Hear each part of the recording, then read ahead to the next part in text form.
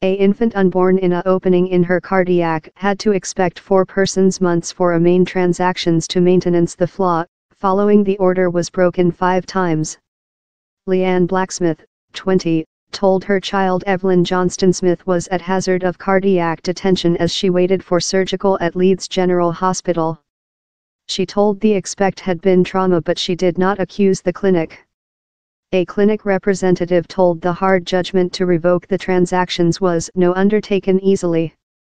Evelyn's state was spotty at the 21-week scanning, and soon following she was unborn she underwent a 14-time transactions in September 2016.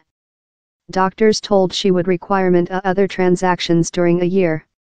The order was planned for September 2017 and medics put a last date of November 17 in location. Yet, the transactions was broken 5 times since of personnel shortages, absence of beds and an disaster instance.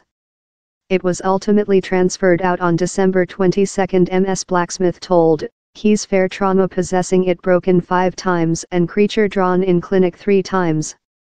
By outgoing it so length my child could include lost in cardiac detention, but the clinic was work as quick as they could to redesign." Evelyn, A, is now convalescent at household next the 8.5-hour outdoor cardiac order. Dr. Yvette Ode, head care official for Leeds Training Hospital's NHS Confidence, told non-emergency plan operative are occasionally deferred if down there is no bed accessible in the pediatric intense thoroughness block. These decisions are not undertaken easily, but we put patient security at first and go on to ensure the highest standards of thoroughness for our patients, she told. We empathize in Evelyn and her household, and we are really disappointed how their expertise didn't match our top standards.